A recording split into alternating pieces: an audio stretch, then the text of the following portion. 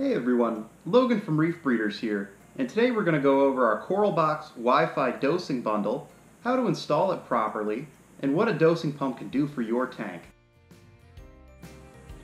First, take your dosing heads and securely put them into place. They're going to line up diagonally and snap in securely.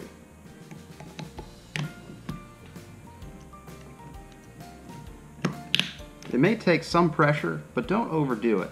You're going to want to make sure that they're aligned and you don't want to break the parts. Now you could also put them in the opposite orientation.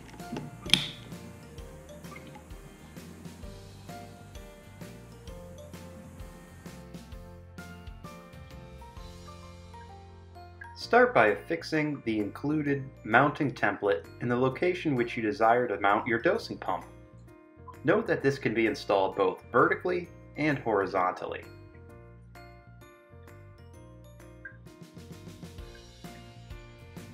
With the mounting template affixed, use a 3/32-inch drill bit to pre-drill the mounting holes.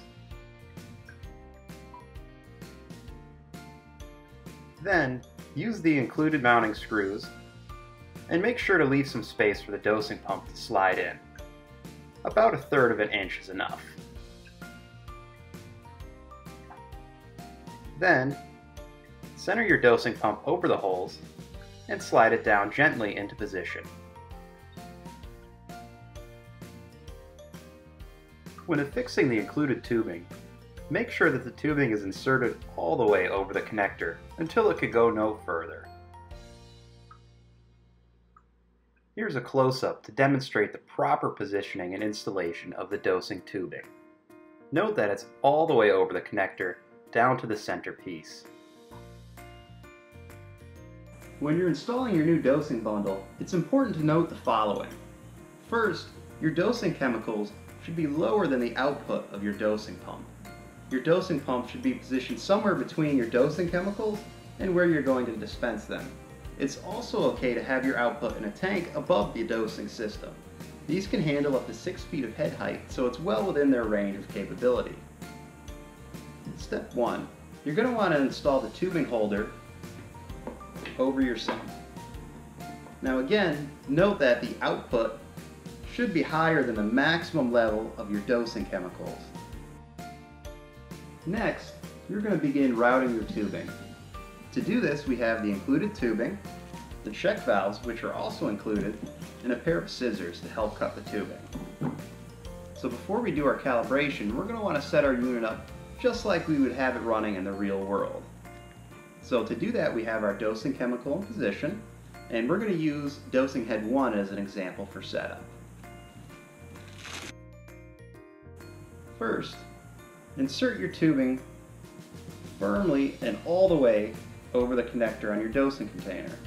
This may take some effort, and it does help sometimes to have a heat gun or a hair dryer on hand to loosen up the tubing and assist with the process. But you're going to want to make sure that you advance the tubing until it can go no further, meaning it has to be inserted all the way over the connector down to the point where the end of the tubing is touching the bottom of the connector. This is to make sure that everything is absolutely sealed and prevent air bubbles from entering the system. Then, run your cable to the input side of your dosing head. If you're having trouble determining the input versus the output side, the included stickers will help with that.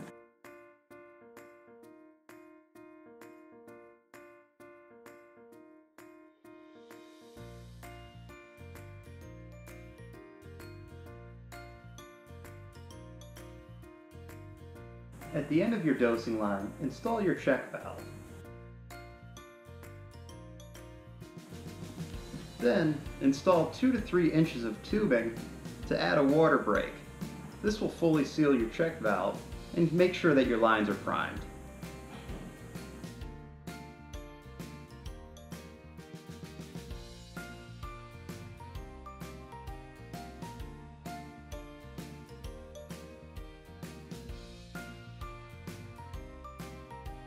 Before you begin the calibration process, be sure to manually turn on your dosing heads and make sure that the lines are completely full of water so that they're primed and ready to go when you begin the calibration. Once you see water starting to exit the line, that means that it's primed, so we're going to turn it off and start the calibration process.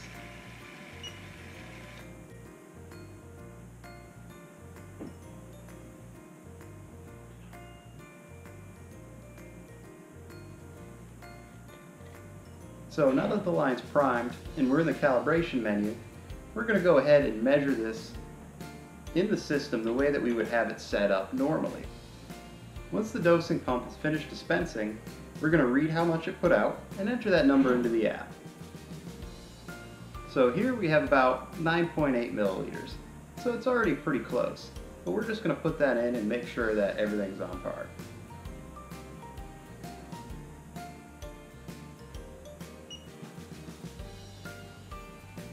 Then we're going to repeat this process for the other 3 dosing heads.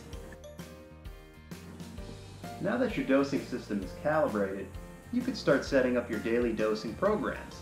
We go over this in another guide video, which shows you in detail how to work through the app and how to set up the different modes. To summarize, you set a daily dosage of, for example, 100 milliliters, and then you could go in and set your pump to dose at certain hour intervals. So you could have it dose up to 24 times per day, or as little as once per day, depending on when you want it to dose. You could also set your dosing pump to dose every other day, every second day, or just once a month if you wanted to. So it's a fairly versatile and customizable system.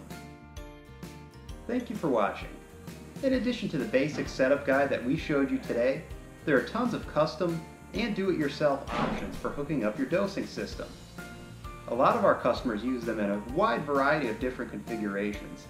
There's even a support forum on Reef to Reef with tons of helpful guidance and advice.